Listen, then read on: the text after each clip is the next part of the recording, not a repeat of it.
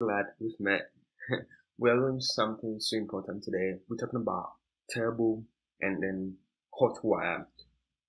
We know that we can create single page applications with React, Angular, Vue, but do you know that we can do the same thing with Ruby on Rails? And that is possible because of turbo. With turbo, we can create the same effect like Ruby, JavaScript, how JavaScript creates single page applications. And then if you come to the turbo documentation, they are saying that it allows us to create modern, fast, progressive web applications without the need to write any JavaScript at all.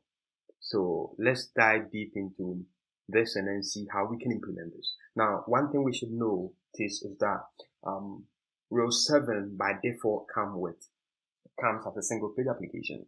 It means that only the content of the page keeps changing whilst we are navigating from page to page.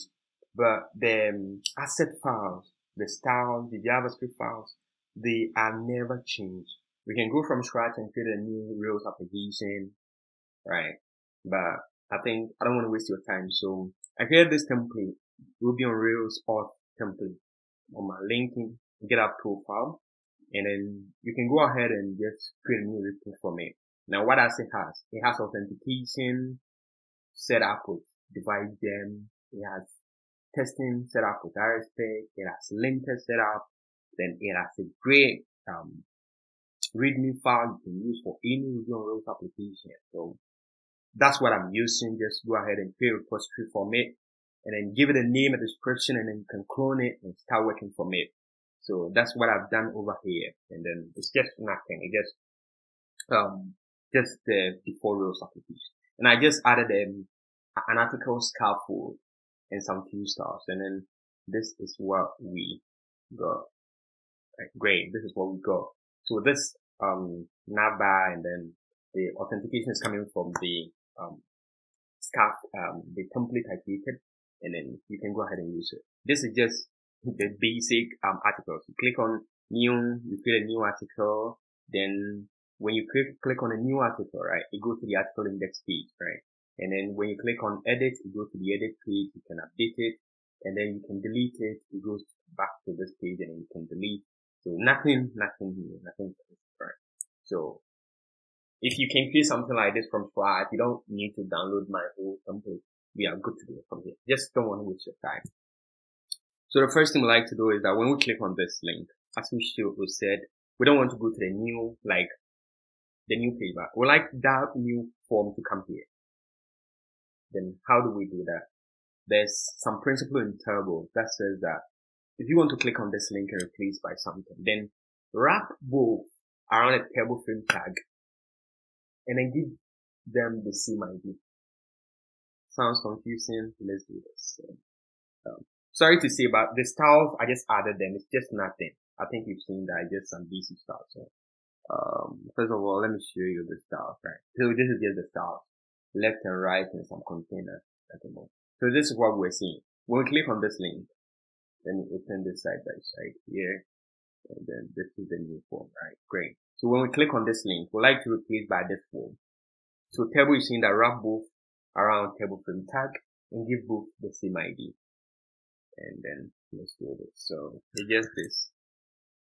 Great. So this has been wrapped around the Turbo frame tag, and this is just the ID. And then we wrap the second link, whatever we like to replace that with, around the C with the same table, with the same ID, around the Turbo frame tag with the same ID, right? And that is all we need to do. Now, if we should inspect the page, let's inspect and see what happens. If you look at the Turbo documentation, you see that they normally just do Turbo frame tag. I don't know if you can see this. So we wrap the thing around the Turbo frame tag and give it an ID. This is what we did. And then when we click on it, let's look at what happens. When we click on it, you see that it got replaced by this form. And you can see that now this is what we have. I'm sorry. My thing is perfect. So it got replaced by this form. Right. So this is all we did. We just give both, wrap both around the Turbo frame tag and give both an ID. You can go with this way, or like, let me show you what the rules documentation, their documentation that, yeah, can you say this? They also did it this way. So anyone, table frame drive, anyone will work. Yeah. But, the same principle says that if you give this, an ID, right? If you wrap a link around an ID and there's no other link that matches that ID, then it will throw an error. That error is going to be template missing. So let's just make just one or something here. You see, first link one has no, there's nothing like this link in our application. So if you refresh our page and then we click on this link, then it's going to just tell us that template is missing or content is missing, because table is expecting a link to have the same ID. So just put that in mind. Alright. And then after this, I think we can do the same thing for this form. When we click on this, instead of going to the edit page, we like to replace this edit page with that edit form. So what do you think? Let's go here. Alright, don't worry. Let's go to the article. I think we know that each article is coming from the single article page. So we wrap the same, like the whole thing. Alright, and then what ID will be, like, let me open this guy. Cool. So what do you think is going to be common between this, the edit page and then the article, specific article in this page? It's going to be that article object, right? So the ID can be just a string, or it can be an object. It can be anything you want. So let's wrap this around this article. Great. So we wrap this around the table frame tag, give it an ID of article. So it's going to be the article object, and we can save, and then let's do the same thing for this edit. Right. We like to only replace the form, not the edit, whatever. Right. Now we have article here, but we know that on this page, we don't have article. Because of how we define it in the controller, we are going to make it article. That is it. I think we understand it. Right?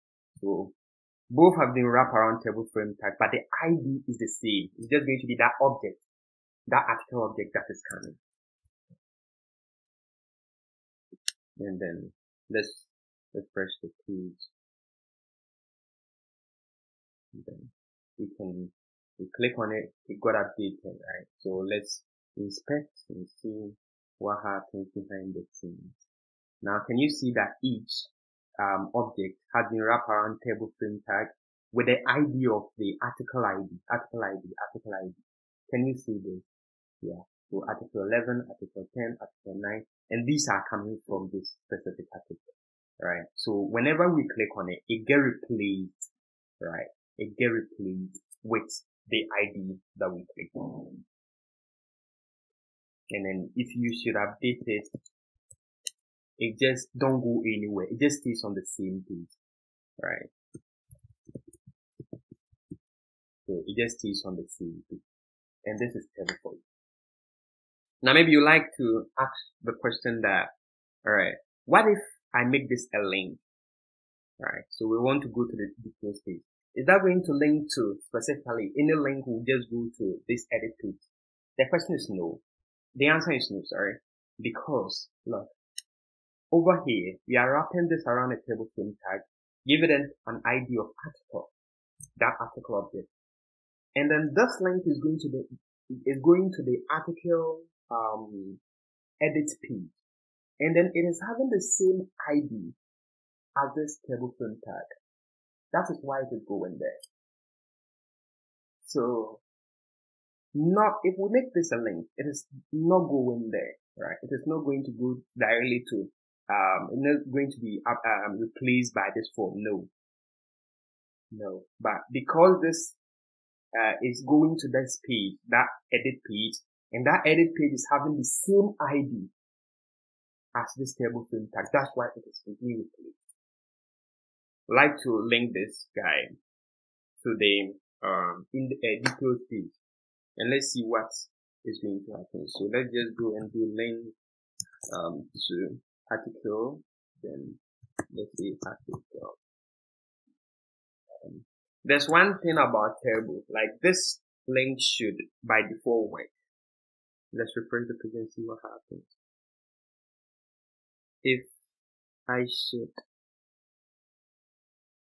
hover over this, can you see down here, it is going to the articles like that article ID, right? But when I click on it, it doesn't go anywhere. It doesn't go anywhere. Wow. Well, we are not having any error in the console, but it doesn't go anywhere. And that also talks about another principle in table. If we wrap anything around the table frame tag, like any content, some content inside the table frame tag, then each link in that table frame tag should have some data table attribute. You have some table attribute, right? Great. This guy here, we can wrap it around table frame tag because table frame tag is the big of it. So what we do is that they have a special object called top. Right? So we give it a table data attribute, and then give it a table frame, and then this table frame is going to be, what we would like to do is that when we click on this link, we like to replace the whole page, right? The whole page with whatever link this guy is linking to. So what we do is that we just call the underscore top. So it just table frame tag given to this link, and then it is going to what link, what ID. It's just going to replace the whole page. It's just going to replace this page, right? And then great. So when we click on this, now you see it got replaced, right? Initially it wasn't going anywhere, but because of that top keyword that we use, now it is replacing the whole page. We've not given the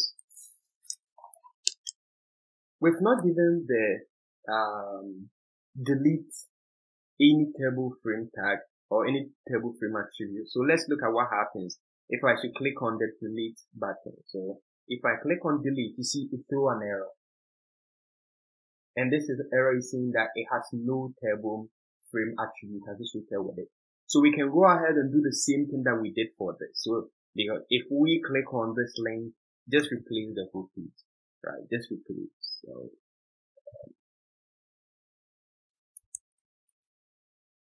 and then let's refresh the page and see. All right, so let's do this. Can you see that now it is working perfectly fine because we added the table attribute to it. So this is working. But then we can extend this more because if you look at this, let me try seeding some data. Now I have some data inside this project. Perfect. So I want to do some testing to show you something. When we click on delete, fine, it works fine. But then the page is refreshed. And then in single page applications, like what we normally see in social media apps, it doesn't do that. Like let's show you that it get refreshed. So when I click on these two links and I click delete, you see those edit forms that I had opened, they just go away because the page is refreshed, right? We don't want that attribute. We don't want that. And then how do we handle that? There's something in the documentation I'd like to show you. All right, so great. Delete. Great. Can you see this? I'm just going to do this. All right, so let me copy this guy. So all it's saying is that instead of responding with HTML, we are going to respond with table string, right? And it's just going to remove that specific article from the frame. Everything else remains untagged. This is what this line is doing. Let's just go to our controller. So this is just the controller, the destroy action, and then this is the changes they are making. Let's go and make that changes in the controller and see what happens.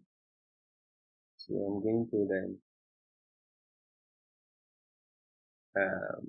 instead of format the HTML, I don't care, we can take it off. let's just leave it there. So this is just going to be article. Great. So all we're saying is that when we delete, we should just remove that specific frame from there without touching any other thing. Great. So I'm now going to open this guy here and then delete. Can you see this? The forms are untagged. The forms are untagged, right? And then we can just click delete. The forms are still untagged. And all this is coming from just this small change that we did. Can you imagine that? And this is the power of table, right? Right. So we've been able to do a lot, like edit, update, delete. Everything is working fine. Right. Now there's the last one that we'd like to talk about. Like, we didn't finish on this. Can you see that? We didn't finish on this because when we create a new article, like the form get missing, we get an error. So there's a lot into it, and then we like to do. So what I like to do is that let's go back again. When we click on this link, instead of this link going away, we like to introduce some new feature. Instead of this link going away, we like the form to come down here. Right? The form should come over here. This link should not go away. Then when we click on that, we submit the link, like the form. We don't want to refresh the page before we see what we just created. So how do we do that? There's a lot. Please don't get frustrated because it's just something new that we all learn. So let's go to the index page and then do. I think we need to change this slightly, right? Slightly. Instead of wrapping this around a table frame tag, we like to do something. So all we are saying is that when we click on this link, just as we did for the article index page, we are giving it a data attribute. And this data attribute should have a DOM ID, and then that is going to article new, right? So let's refresh the page, and then we should go to that form. So let's go to the form. The new form should be here. And then what should we do around the new form? We give it the same ID. So that ID is going to be article new instead of first link. We just try what this to see if it works. So it's going to be the article new, just the new article that we are going to create. So we give it a DOM ID, it's going to article new, right? So let's just refresh the page and see what happens. It's just going to have the same like feature that we were having, but there's something small that we would like to. So it goes to a new page, but we don't want it to go to a new page. When we click on it, we like to give it an ID on the same page so that it just remains on that page. And then that is the new magic I would like to show you. Let me just copy real quick. Right. Great. So on that same page, and this table frame tag has an empty, like it's empty. And then we are giving it the same ID. And then all we're saying is that when we click on this article new, it should find this form. But where do we want to render the form? Not on a new page, but on the same page. Remember that what we did for the edit was that when we click on this, it gets replaced, right? But this time we don't want to replace it. We just giving that same thing, that same ID here, like table frame tag, give it a new, like an empty tag, and then let's go back, and then refresh our page. If you don't hit any error, it should find a new article, and then replace that with this over here. You just need control what is going as the table frame. Why they are doing this? What? Yeah, but in just 3 steps. Give it a data attribute, table data attribute, and a DOM ID. That DOM ID is what we want to replace that with. Just going to this table frame tag. And then where do we want to render that? Like to render it here. But then still, if we should create something, it's going to say content means missing. this link is inside the data table frame tag, right? So any link inside the table frame tag should have some table attribute, right? So that's why if we don't tell this link that after submitting, where do you go? It is just going to throw an error. And let's look at the table documentation. Yeah, this is right, great. So this is what they are doing, and then they are doing this nice thing here. So let's go ahead and just try and see what they did, and then if we can learn something from it. All right, so how do we handle this? Right now, this is something new, and then we are just all learning. So don't worry if it sounds confusing. So all we do is that over here, like there are several ways we could go about handling this, but this is what I've just learned. Over here, we need to create another another view dot table just table stream dot er. Cool. So all we are doing is that it's just the same thing. If you go to the table documentation, it's just the same thing. So after create, this is what they are doing. After create, we are just rendering a table stream, and then with this partial, all we're doing is that after creating, we like to pre-append to the articles. Now, articles means that we need to give like this an ID, like pre-append. This is just the ID. So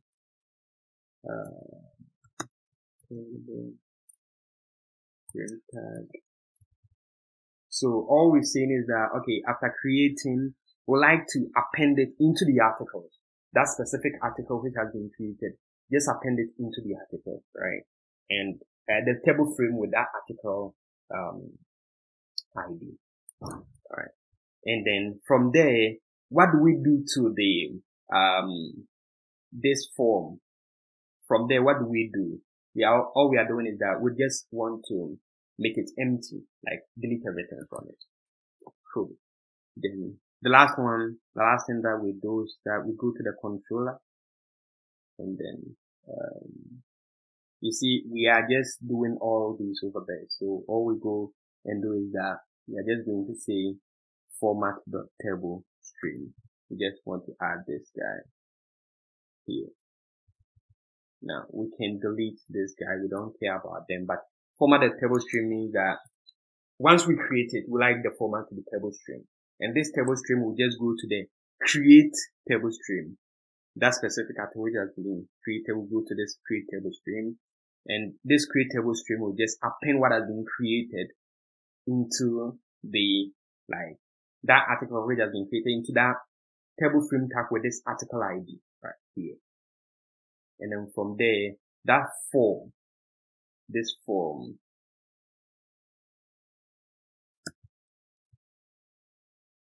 right? So, it was a lot, but I think we made it. So let's wrap it. Let's go over again so that we can get clear. First of all, I think it would be good if we could order the article so that the last future article can be. We just add this order so that at least when we create something,